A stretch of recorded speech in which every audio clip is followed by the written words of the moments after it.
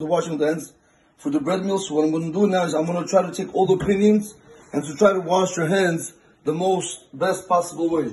So now we're going to see, I want to show you guys something like this. Usually when you wash your hands for the bread meal, or even in the morning, but I'm going to discuss the bread meal because it's very, very stringent. When you wash your hands for the bread meal, what you do is when you're going to fill up the cup, there's a few ways you can wash.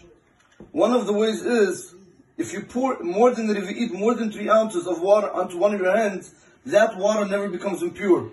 So I want to show you something, guys. It's better if somebody else can wash your hands, but I would like to show you that there's a way you can do it and to try to keep your hands pure. So one of the best ways to wash your hands is like this, guys. Let me put it to you like this. Make sure, number one, that your hands are completely dry. There's reasons for that. There's different halachot for this. Just make sure that your hands are dry, not to have any problems. Now, when you hold the cup with the right hand and you're going to pass it over to the left hand, a lot of times what happens is the handles are wet. So that means your hands are wet again. So once again, make sure that your hands are dry before you're going to wash. Also make sure that this handle is completely dry before you're going to take this handle back when you wash this hand. So when a person is washing, technically your hands have to be a little bit facing up. It doesn't matter up or down. Halakha says up, but whichever way you do it, you are fine. So when you are washing, technically what you're doing is like this. You want to be able to maneuver, you want to be able, that the water is able to go all over your hand.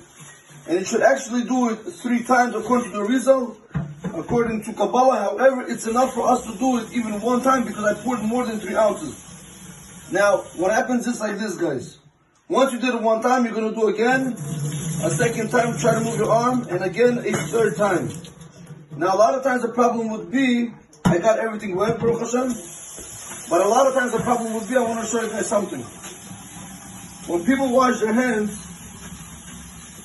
pay close attention, there's a very big machloket. Halachically, if you have to wash up to here or up to here. Mikra Hadin up to here is fine for the bread meal, but we say initially a person should always wash till here unless he does not have enough water. What happens a lot of times, if a person washes like this, he pours his hands like this and he goes like this, a lot of times what happens is the fingers in between do not become wet. And a lot of times also the side over here does not become wet. So a person has to be very, very careful the way he washes his hands. So one more time, guys. I'm not going to dry my hands, but make sure the hands are completely dry. When you wash, keep your fingers open so this way you're able to maneuver it. 1, 2, 3. Now this hand is 100% pure. Now the reason why I told you to dry this, if this handle is wet and there was impure water on the handle, if you're going to take this handle out with this hand, automatically this hand becomes impure. And what do? You think you're doing the right thing. You think that you're washing your hands according to halakha, and you go and you wash your hand 3 times, correct? And that's a problem because now your hand became impure. This hand is impure. You rub the hands together facing up, and then you say the bracha. Your both hands are impure because you had impure water initially there.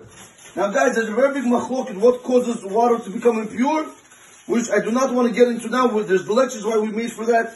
But I'll put it to you very simple, guys. If a person goes ahead, make it very simple. If a person goes ahead and he washes like this. If a person goes ahead and he washes, for example, less than 3 ounces, for example. For whatever reason, guys, even if he touched his hand by accident like that, just a little bit. Or even if he picked up his hand just to try to fix something. Now pay attention, the water is dripping from my hands. If the water is dripping from my hands and if it goes on the kli over here, or even if it goes on my hand, even if I completely purify this utensil, the hand, you have to understand the problem is, if there's impure water over here, once again, your hand becomes impure.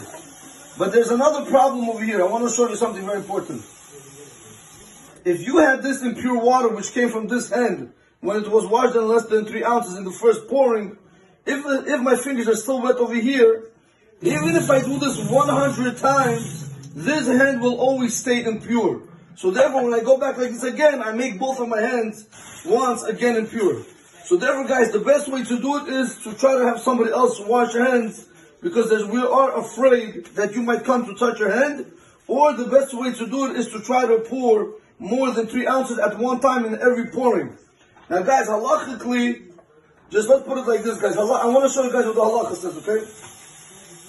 Again, guys, I'm taking all the stringencies. I'm doing this the best possible way. You hold the cup in your hand, make sure that the handle, after you pass it over, make sure that this handle is completely dry. Guys, it's a very big stringency. There's different reasons why I'm saying this. And make sure that this hand is also completely dry.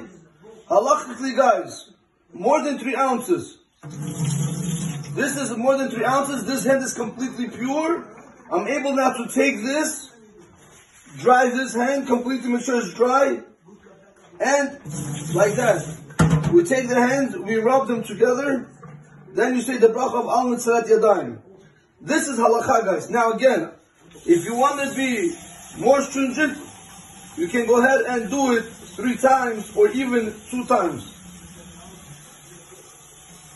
Let's assume that this is dry, my hands are completely dry. Once again, guys, keep your fingers up or even keep your fingers down. But the main thing you should remember, try to always pour more than 3 ounces, so this way this water never becomes impure. One more time, guys.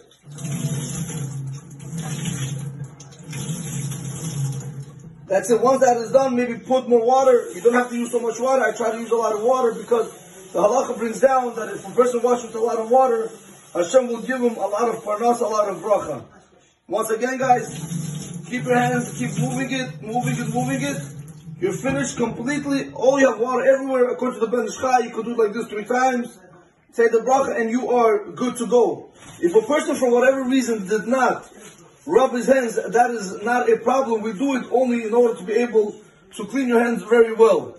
Okay, guys, another problem you should be aware of, that Bezrat Hashem we'll see this in the future halachot, that if your hands are still wet, even a little bit where the moistness is able to pass down to another person, it's called in Hebrew tofech amnar latfiach.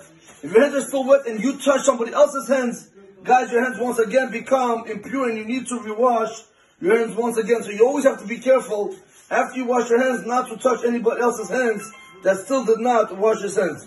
Okay, guys, this would be the washing of the hands part for today.